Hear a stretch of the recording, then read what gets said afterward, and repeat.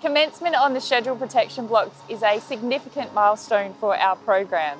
These blocks are likely to be used in the first Hunter class frigate. This significant milestone means that we have built capability over the past 2 years of prototyping and we are ready to start proper ship product. I would like all of the team that's involved in Team Hunter, our Commonwealth colleagues, our colleagues in the UK, Royal Australian Navy partners, to be proud of this moment. We're starting a 20-year journey of building the next generation technologically advanced ships, which are right for this moment in time.